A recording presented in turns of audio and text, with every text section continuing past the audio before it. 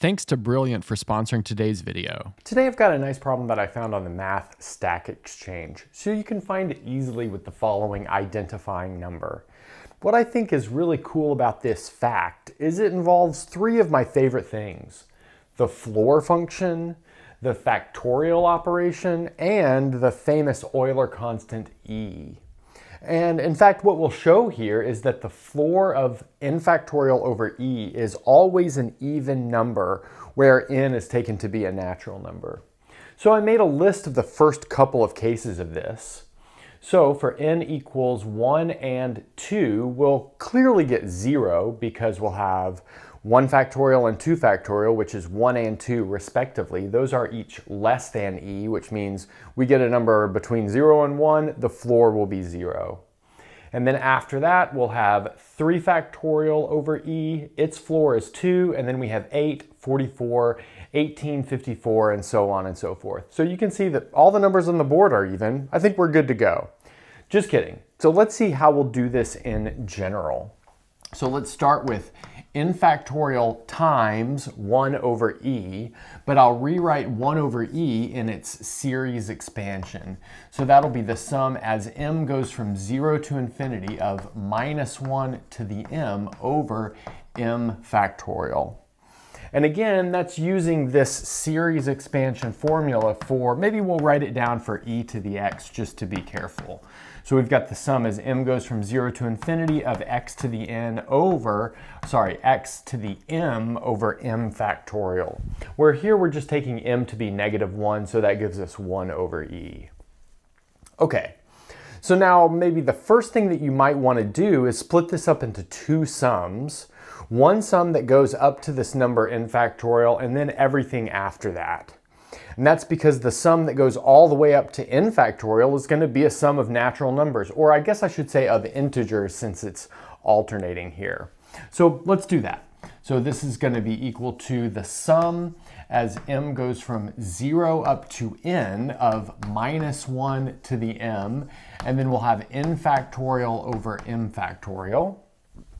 Okay, nice. And then we'll have plus all of the rest of it. So this will be the sum as m goes from n plus 1 to infinity of -1 to the m, and then we'll have n factorial over m factorial. So the same sum, just different indices. Okay, and now let's hone in on the fact that we have an alternating sum here. And thus, the parity of n will determine whether or not we start this remainder part with a plus sign or a minus sign. So that motivates us to split this into two cases based on the parity of n. Okay, so let's look at our first case, which will be when n is an odd number, which means that n plus 1 is an even number. And now let's look at these two summands separately. So we'll start by looking at this one that I will underline in yellow like this. Okay, so let's see if we can decompose this to get a feel for what's going on.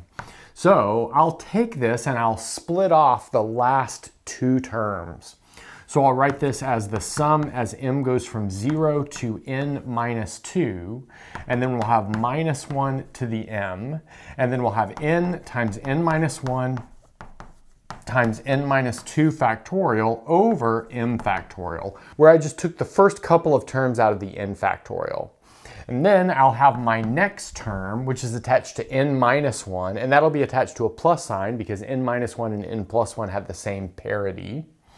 And that'll give me n factorial over n minus 1 factorial. Okay, so like I said, that's the n minus first term. Then the nth term will be minus n factorial over n factorial. Okay, so we can do some simplification. So this thing that I'm boxing in green will cancel down to the number n just by the standard factorization of this n factorial. And then this n factorial over n factorial is clearly equal to the number 1. Now we want to hone in on everything else that is put together in the sum right here.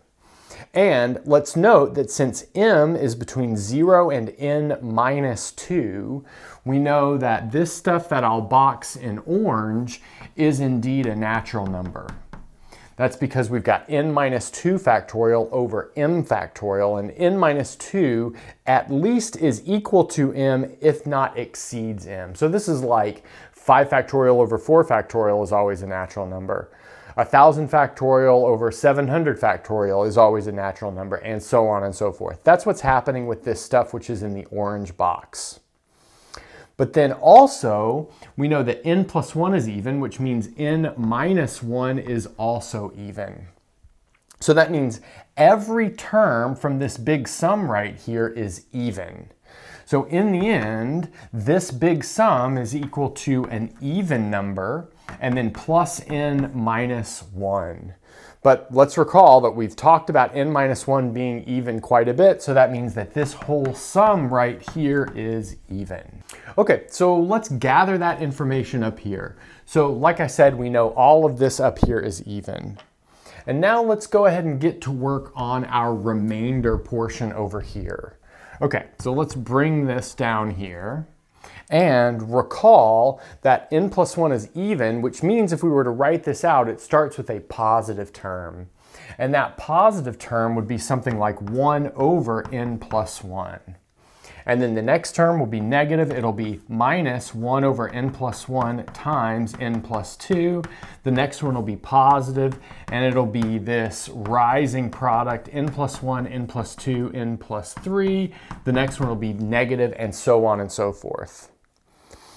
But notice that this is an alternating series, most definitely, and the terms of this alternating series decrease. Furthermore, we'll recall from a standard calculus class that if you have an alternating series where the terms are decreasing, then an upper bound for that series is given by the very first term. So that means that the largest this can be is 1 over n plus 1. But just to keep it real loose, that means that this object is on the interval 0 to 1. Well, it can't exceed 1 over n plus 1, but n could be equal to 1, so it really can't exceed 1/2. And then why is it positive, you say? Well, I'll let you guys check that. I don't think that's too tricky to check. Okay, so now let's collect that here. So this thing that I have in my pink underline is an element of the set from 0 to 1. So it's bound below by 0 and above by 1. Okay, so now let's start putting it together. I'd now like to take just a moment to talk about the sponsor that made today's video possible, Brilliant.org. If you're a lifelong learner of math, science, or computer science, you might want to consider Brilliant. Brilliant is an online interactive learning platform with thousands of lessons on a variety of topics ranging from simple to advanced. There's even new material added every month, so you'll never run out. No matter what your learning style is, Brilliant's interactive and unique take with hands-on puzzles and graphics will have you mastering skills in no time.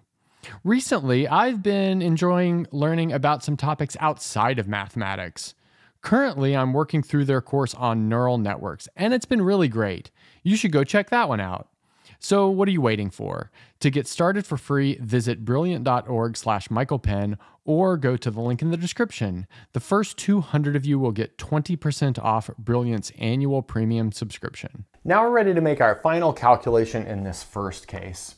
So let's look at this floor of n factorial over e, like I said.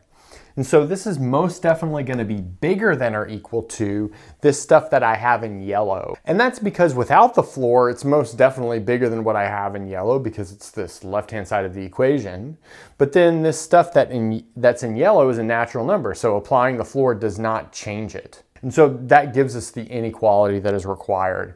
Okay, so let's maybe put a yellow box here just to say that this is bigger than or equal to that big expression that I have in yellow, which, as we recalled before, is an even number. But then, since we've applied the floor to it, it's going to be less than or equal to this whole thing right here.